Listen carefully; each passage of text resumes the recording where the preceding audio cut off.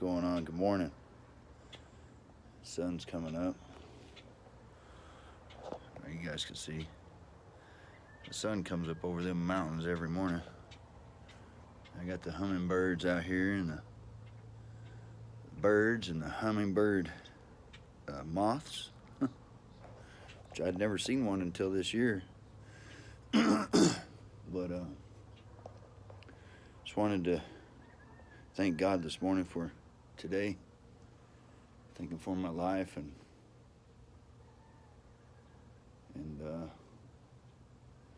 praise His holy name and bless Him. Bless you, Lord. Bless you, Father. I sit out here on my porch and I talk to the Lord, out loud. Sometimes real loud. My neighbors probably think I'm really crazy. I am, though. I'm radical. Radical Christianity, man. You can be radical for your, root your father on. We're at war here, man. And the prince always rooted his king father on. And the military always rooted for the king to win, and I'm rooting for the king to win because he already has won. I just bless your name, Father. Bless your name. Thank you, Lord. Praise you, Father, for everything that I have and everything I don't have. Thank you for the things that we go through because it makes us stronger.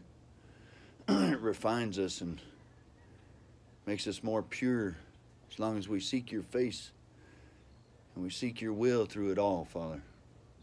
We know that Romans 8:28 is effective, that all good things shall come together for the good of those called according to your purpose. And purpose is, and I bind every evil spirit from my house, from my neighborhood, in the name of Jesus. And I loose every pure and holy and praiseworthy thing around my house, in my neighborhood. Bless these people, Lord. Bless them with knowledge of you. Holy Spirit, draw them in so that they might be free, truly free. In the name of Jesus, I pray these things.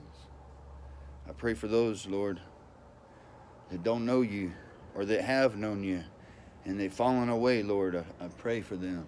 I pray for mine enemies that would rather see me dead and pushing daisies than alive and pushing a rake or a grinder or a welder.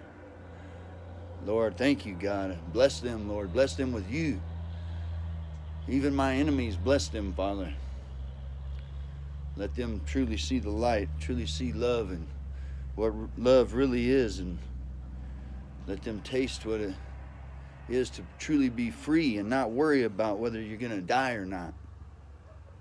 Not worried about where you're going to go, what's next after this life, and if our kids are going to make it after we go, and how our wife's going to make it and make all the bills, Lord. We know that you are our provider.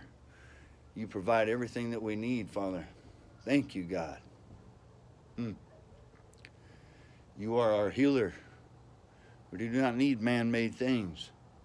We should only have faith in you and trust in you, Father, to give us healing, complete healing.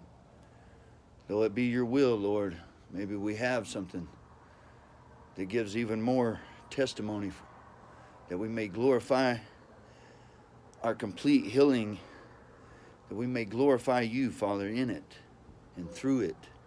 May your Holy Spirit live in us and through us. May it branch out and touch others so that they too may see you in this fallen world, Father. In Jesus' mighty name, I pray these things. Hallelujah. Amen. Be blessed. God over everything. Jesus is King. Believe it. Whatever you're going through, whatever you're struggling with, if you'll just seek His face, get in the Word, pray, ask Him to show you. Lord, just show me. Jeremiah 33:3 says, call unto me and I'll show you great and mighty things you didn't know, that you've never seen. There's another verse in the Bible that says that God can do more than we can ask or think of. just think about it. Anything you can imagine, God can do greater things than you can imagine. He can do anything. All powerful, all knowing. He's everywhere at the same time. He knows what my thoughts are, your thoughts are. He knows what we're going to do before we do it. He knows sometimes we don't even know what we're going to do. We get in the vehicle and we take off and we're like, well, where am I going? God knows where you're going. You got to believe that way. You got to think that way. Present yourself before God as a child that's looking to its parent as, well, how do I do this, or what do I do? Ask Him, Lord, well, what do you want me to do next? What's my next steps, Lord? For I know that you know my every step before I take it. That's how you got to think. You got to believe and have faith like that. And even when you come across in conflict or anything, know that God has made, or God has known that was going to happen, in hopes that we would take that situation and glorify God in it, some way, somehow.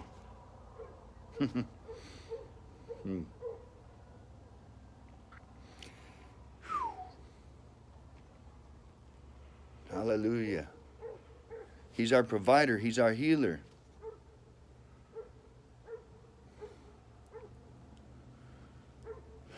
He's our protector. I like the way a friend put it on a brother in Christ put it on YouTube. He says, I know, I remember Psalms 91 for 911.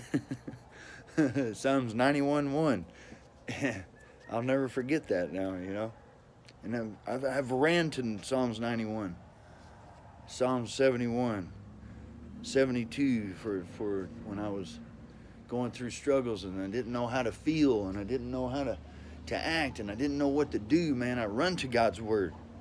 I do it. You got to do it. It seems kind of weird. It seems kind of unbeneficial. But man, I'm telling you, there's power that you can't see. But you can ignite it. You can ignite that power by running to God. Run to His Word. Run to Him in prayer. In Jesus' name. Be blessed. God over everything. Jesus is King. Bye.